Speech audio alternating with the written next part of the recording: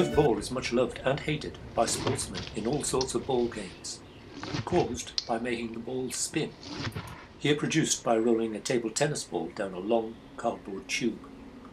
The question we're looking to answer here is what causes the ball to curve. Let's try a rather more controlled situation.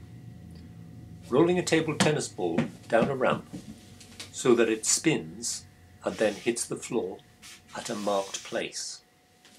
Just check exactly where it hits that we've marked it correctly.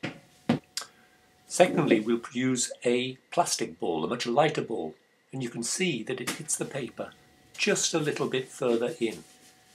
But that could be explained by simple air resistance. The last part of the demonstration is a rolled paper tube, and that drops rather sharply. In fact, if we watch it again, it actually cuts back. The combination of spin and movement through the air is producing a force at right angles to the path. This is a side-on diagram of the tube or the ball, going from left to right and spinning so the front edge is going upwards. The bottom or edge of the ball is moving faster through the air because the rotation is towards the direction of the movement.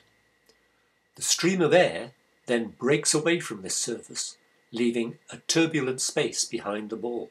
The top edge of the ball is revolving away from the direction of movement, so that surface of the ball is moving relative to the air more slowly. The stream of the air on that side of the ball or tube therefore clings to the surface rather more, and because of that it's deflected slightly downwards. This overall change in the momentum of the air, in this diagram downwards, results in an equal and opposite force on the ball upwards. That's consistent with Newton's third law that every action has an equal and opposite reaction. This force, perpendicular to the flight path and to the axis of rotation, is called the Magnus force. We can magnify the effect of the force if we use a very light cardboard tube which we spin very fiercely. That's what we're going to do here, wrapping a piece of tape around the tube, attach two elastic bands, pulling it back, and as I let go, I'm allowing it to spin under my fingers. Changing the view of the camera, you can see the lift that this produces. And once again, more slowly.